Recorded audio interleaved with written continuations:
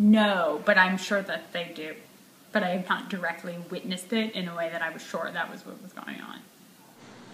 I've seen people pass their phone from person to person. I haven't. I know that they text in my class. I know that they surf the web in my class. And they're horrible at hiding it.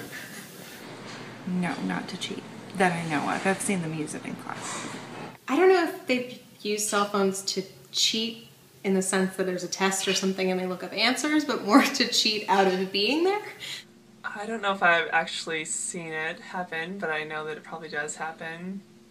I don't mind if they use it before I start lecturing or whatever, but if once I start my lecture, if I see that they got a smartphone out, I always tell them to turn it off. So I don't deal with cell phones well in class. I'm kind of old-fashioned that way.